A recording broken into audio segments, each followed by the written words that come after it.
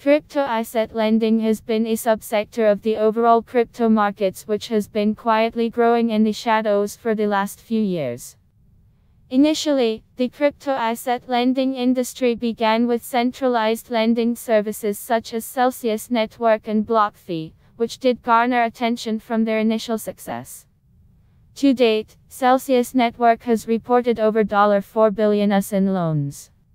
However, the hype and attention surrounding decentralized finance, DeFi, and the growth of several major lending platforms under the DeFi umbrella on the Ethereum blockchain, has recently shined a lot more light on one of the crypto industry's best-kept secrets. The success of DeFi can be ascribed to a number of different reasons, but record low interest rates for savers in traditional banks and financial institutions has been a major factor. Over the longer one-year term, no sector had a median ROI higher than Bitcoin's ROI over the same period, 140%. Olorado/Kamijub C. Longhash, at Longhastata, January 28, 2020. Masari study highlights DeFi's success. While the nascent DeFi lending sector is still growing, there are several DeFi platforms that have over $10 million in Ether already invested.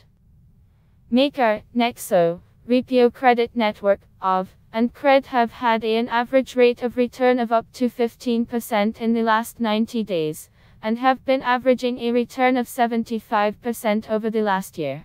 Only Bitcoin has had a higher yearly return. There were 349 different tokens which were studied with the same list of criteria. Crypto asset lending poised for explosive growth with the remarkable success of Celsius Network and BlockFi, along with the success surrounding DeFi lending platforms like MakerDAO. You can read full post on CryptoFans News, link available in text below.